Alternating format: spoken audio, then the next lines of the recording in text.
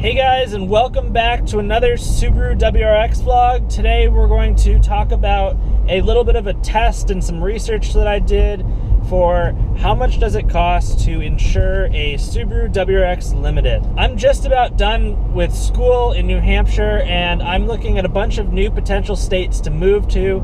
So finding out how much it was going to cost to insure my car in those states was an important factor in planning and saving some money. Before we get a little bit into what I found, if you want to see more automotive content or more WRX content, be sure to subscribe to my channel. So for everyone that's looking to insure a car, especially a WRX, there's a couple factors that affect your rate.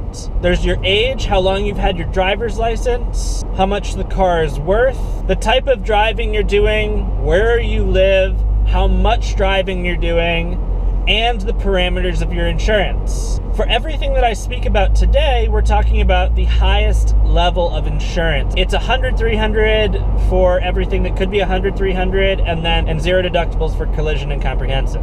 Let me give you a little bit of a background of my user statistics. I'm 22 years old. I've owned 3 cars. I've had my license since I was 16. I saw my big insurance drop rate when I turned 21. I don't have any points on my record. I've never been pulled over for a speeding ticket. I've never gotten a ticket, a violation, or anything like that. So I have a pretty clean driving record. I've also never submitted an insurance claim on a vehicle. So how much do I pay right now for my insurance? I have Geico insurance with full coverage, and I pay $148 a month. Now that's really good because a couple months ago, I would have been paying in the high 300s just because of my age. Now that's still a pretty good rate, especially because I drive a limited model, but it's also really because I live in New Hampshire. Now I live in a relatively populated area, the Portsmouth area of New Hampshire.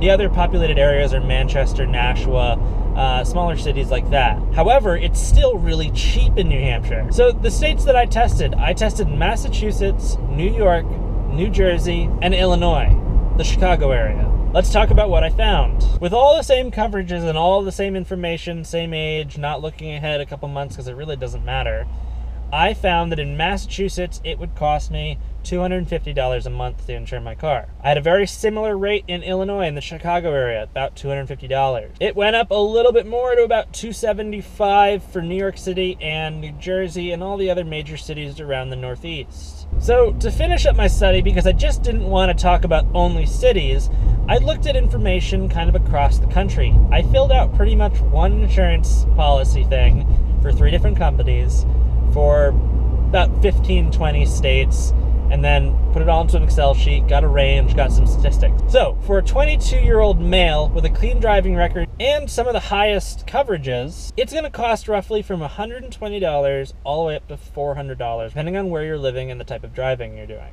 Now, I guess I didn't mention before, I list my driving as moderate driving, mainly for school and commuting to my internship. That's anywhere between 30 and 50 miles a day. Now, I actually do a lot more driving, but if you look at the standard deviation of my driving and the mean over the 7 days of the week, I don't do that much. I only commute to my internship 4 days a week, which is much farther away. So what does that mean for you? As you get older and as you have more years of having your license without any incidents, your insurance rate's gonna go down. And I think an important factor going forward when you're looking at insuring your own WRX is the fact that somebody my age is looking at between $100, $120, and $400. Now, I only pay $138 now. I likely will be in the Boston area, so I might be looking at $250. As I get closer to 25, which is really like the big downward slope in insurance costs, I'll likely go back to the $140 area for this car. Now, I might not have this car until that point, but that gives you a rough estimate of what it might cost for you to insure your car. For all you young guys out there, you're probably looking at the high 300s if you haven't had your license for a long time.